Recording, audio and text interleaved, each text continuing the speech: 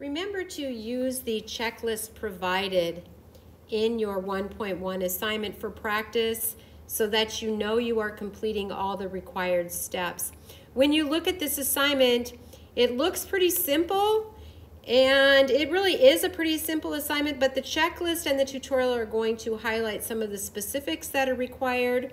You're going to need your name on this assignment. You're going to need the year 2022, and then you're going to add anywhere from 7 to 10 words that will provide your teacher with just a good, fun background, maybe describing things that you belong to, or maybe just some favorites that you enjoy. It can really be anything that you would like to use, any kind of words that you would use that would best describe you for your teacher. Now remember, before you begin these assignments, whenever you begin an assignment, all of your work will show up together, all of your resources, your YouTube link, your checklist. But if you go to View Assignment, it will separate the templates with the resources that are provided.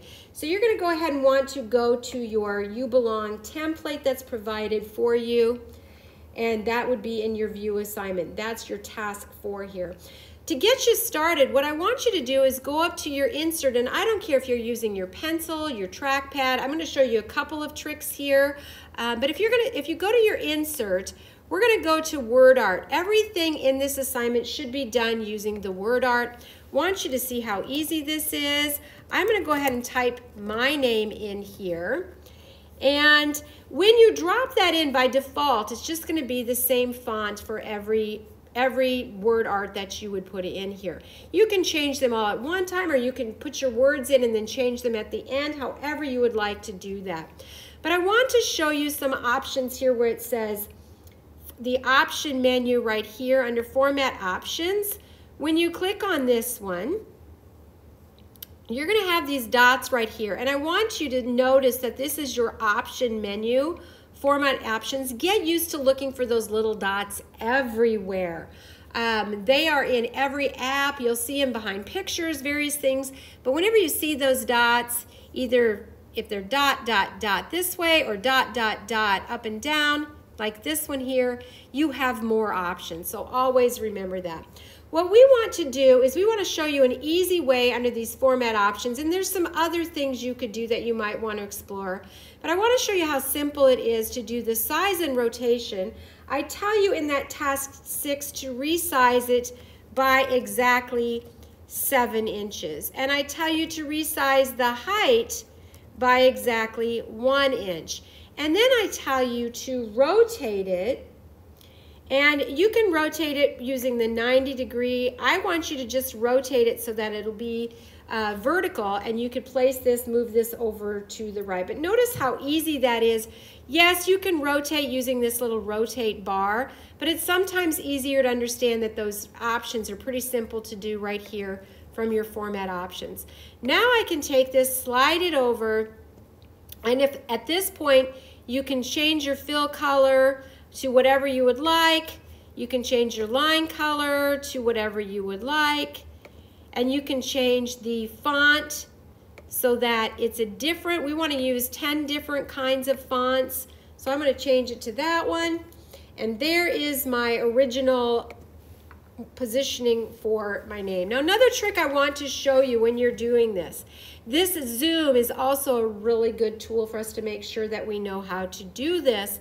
I'm going to zoom out to 50%, and then you can kind of see the alignments a lot better.